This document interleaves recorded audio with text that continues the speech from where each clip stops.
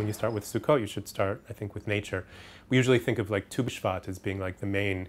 nature holiday in Judaism, but Sukkot is much even more rich in terms of its connections and symbolism. First of all, it falls on it's a harvest holiday falling on the full moon, and it's the full moon after the closest to the fall equinox, so it connects the solar and the lunar calendars. But even more so, we build an entire alternative structure, and if you do it, as we say, kmo shetzarich, like if you really fulfill the mitzvah to the ultimate, then you're supposed to actually live. You move out there, you sleep in the sukkah, you eat your meals there, and a very non-religious but outdoorsy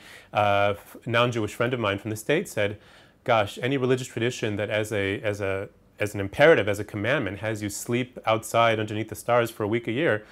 can't be all bad." So almost every single holiday in the Jewish calendar has a deep connection to nature, which is a pretty amazing thing, because if you think about it, for quite a while, for the 2,000 years of diaspora, we haven't really been seen or seen ourselves as a very sort of nature-based people, but the calendar itself manages to keep those connections, especially when you see, like in Jerusalem, the ultra-Orthodox communities, people who are pretty bookish, you would say, right? Living inside in the yeshivot, the B'tei Midrash. Suddenly they become expert botanists as to, what the ultimate ideal etrog is, or how,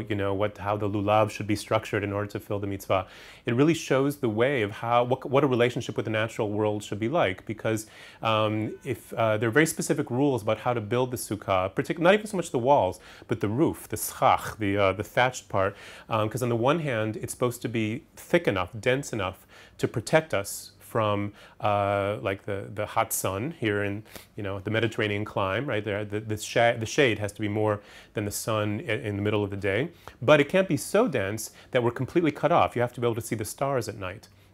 So it's kind of an interesting metaphor that on the one hand we have to be protected from the natural elements, like any shelter